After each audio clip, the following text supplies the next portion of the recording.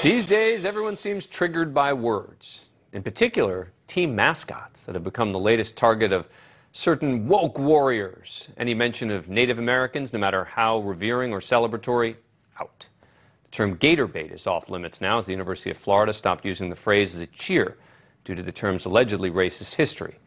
Now the name change debate has reached D.C., where George Washington University says it will dump its Colonials nickname by the start of the 23-24 school year. You might be wondering, what's wrong with the name Colonials? I thought the name clearly referred to the inhabitants of the 13 colonies who fought for their freedom.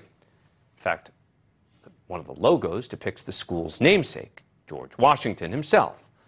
But the university now says the name is too divisive. According to a statement GW put out yesterday, quote, "Given the division among the community about the moniker, it can no longer serve its purpose as a name that unifies." This was not a rash decision. Back in 2020, then GW President Thomas LeBlanc announced a special committee on the Colonials name in light of the complaints that the term glorifies colonialism. You know how serious this was when the committee released a 31-page report in March of 2021 that laid out the complaints about the allegedly racist undertones of the nickname. Quote, "For opponents, Colonials means colonizers, both here and abroad, and refers to those who stole land from indigenous groups, plundered their resources, murdered and exiled native peoples, and introduced slavery into the colonies. These are perspectives that cannot easily be harmonized, and it is the broader historically based understanding of the opponents and the meaning they attach to the term colonials that causes significant offense and harm if its use continues." But why do the opponents get to define the word? Colonials isn't some made-up term invented by GW to serve as the school's nickname. It literally means an inhabitant of a colony, whereas colonizer literally means a person who colonizes, and in recent years has been adopted as a kind of slur. The committee conducted a survey of more than 7,300 alumni, students, faculty, and staff members, and say that 44% of respondents wanted to drop the Colonials name, 43% in favor of keeping it. However, just 25% of people said that they felt included by the use of the Colonials moniker. Included? Do mascots like Blue Devils or Tigers or Orange make them more included? The university's tried to downplay the clear reason why they're doing this with what feels to me like a bit of a faux historical explanation. In that same statement, they claim George Washington himself allegedly rejected the term. The term colonial didn't become popular until the 19th and 20th centuries, and the name lacked, quote, thoughtful university-wide consideration when it was adopted by the school back in 1926. Look, I understand people having issues with the name the Washington Redskins, and I can certainly understand why names that celebrate the Confederacy are troubling. But this feels like sort of just a slap in the face of America's founding fathers, like a rejection of our nation's initial heroes. But joining me now is George Washington University professor, Denver Brunsman. Professor, thank you very much for coming on the program. Appreciate it. All right, what am I getting wrong here? Well, Dan, thanks so much for having me. I thought you actually laid out my case pretty well in quoting from our report that, I think there's one large reason for this name change, and that is the divisiveness of it. Moniker should bring a campus, a university together. It shouldn't be divisive. And I think it's divisive for a number of reasons. I'll just cite three briefly, and we can follow up on any of them. One is what you stated, that a large number of our students, faculty, and staff would rather not be associated with an institution that celebrates an incredibly tragic chapter of American history, a period that involved the decimation of tens of millions of Native Americans and the institution of slavery.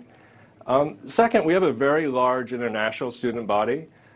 Many of these students have lived with the direct and indirect effects of colonialism, and so it's quite a shock to them to come to the United States and go to a university and all of a sudden be called a colonial.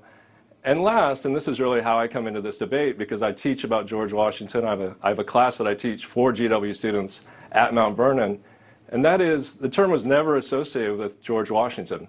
He actually rejected the label colonial, and so it's not even fitting for the namesake of our university. If we could go back and start at the very beginning, and there was no copyright, and if our currently suffering baseball team didn't already have the name, I think the Nationals would be the ideal name for the university. All right, well, look, fair enough on some of this, but it does feel like you're letting people who want to find divisiveness define the conversation, and which made me think of the fact that earlier this year, a GW student wrote an editorial in the Washington Post calling on the university to drop not just the Colonials nickname, but George Washington's name as well. It read in part, quote, "A new name would cement the university's dedication to racial justice and affirm its commitment to change. It's time to take action," because after all, George Washington was a slave owner, and so I would assume that in that effort to make sure that everyone feels included, that now the name is going to change from George Washington University as well? Well, I think that a majority of people on campus didn't agree with that particular editorial, although, I applaud any student who stands up for, his or her opinions. I will say that in the very long process that you cited, this has been a deliberative process. It's actually taken years. In the specific guidelines that we worked under, they state that we can consider the renaming of various buildings and things like the moniker, the Colonials. But the name of the university, George Washington University, is just not up for debate. Why? So Why? I think in this larger debate, it's divisive. I'm not accusing you of this, but it's divisive. But I think right. I think that's a red herring. Nobody at the university is calling for the change of the name, and we wouldn't, because we're proud of so many things that George Washington did in his legacy, which includes our country and our university. But aren't we proud of what all the colonists did back then? I mean, again, are you okay then if we can not call the name the Colonials? How about we call it the Colonists? Yeah, well, I think that would be more historically accurate, because the term colonial as a noun was never used in the colonial period.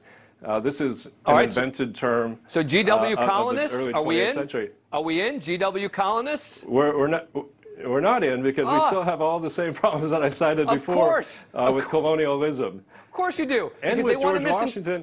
But they want to misinterpret the word. He didn't love the word colonist either.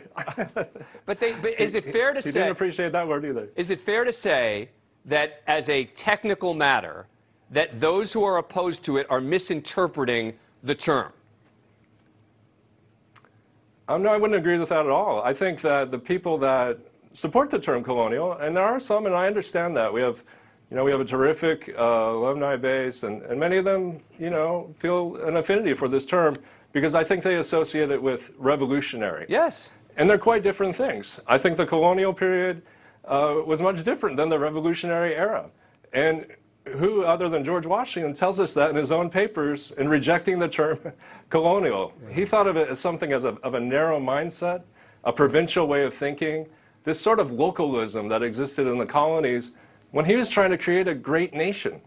I think that he wanted to create a country in which people thought of themselves as Americans, but not as Marylanders and New Yorkers and as colonists. But he wasn't rejecting it for the same reasons that you guys are rejecting it now. But anyway. Well, no, we're a couple hundred years later, yeah, so you're exactly. right about that. All right. Denver Brunsman, thank you for coming on the show and being a good sport. I appreciate it. Yeah, thanks so much. It was a lot of fun. Thank you for watching. Click the red subscribe button below so you can get more of NewsNation's fact-driven, unbiased coverage.